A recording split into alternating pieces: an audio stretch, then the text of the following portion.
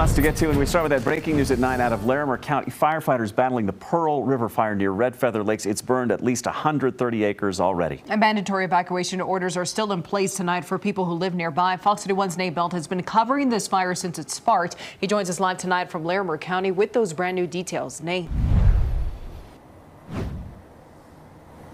Our newsroom not long ago, only within the last 15 minutes, the Larimer County Sheriff did update us.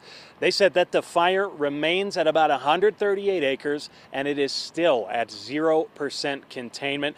We would give you a look, but we can't really see anything from where we're standing. Not long ago, literally within the last minute before we were live here, we saw a pretty large flame spark up and then quickly die down. We can no longer see that anymore from where we're standing. Now, all the helicopters and planes that were dumping water earlier this afternoon, those stopped circling around 7. Haven't seen them since. It would appear they are done for the evening. Now, earlier this afternoon, you could also hear plenty of evacuation sirens blaring throughout the hills here, alerting people like Chris Holcomb to leave the area. Now, Holcomb, she lives just up the road from where we're standing. She says she saw the first smoke and fire while running errands in Red Feather Lake Village earlier today. She found out her home was under a mandatory evacuation around noon, and she packed up her things and got out of there fast. Now, she tells us this isn't the first time she's experienced wildfires before, but not like this one.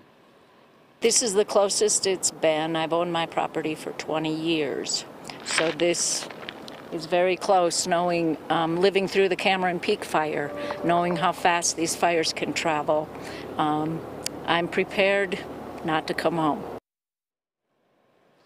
Now, Holcomb says she was able to rent a cabin outside of the evacuation area for the next 2 nights, which she says her insurance will cover because of it being a mandatory evacuation. Now, she also says that she does have a son who lives in Denver, which she says she's prepared to go down there if she has to. She at least has a place to stay. And again, just want to let you guys know, again, just in from the sheriff's office, the fire still at about 138 acres and 0% containment tonight.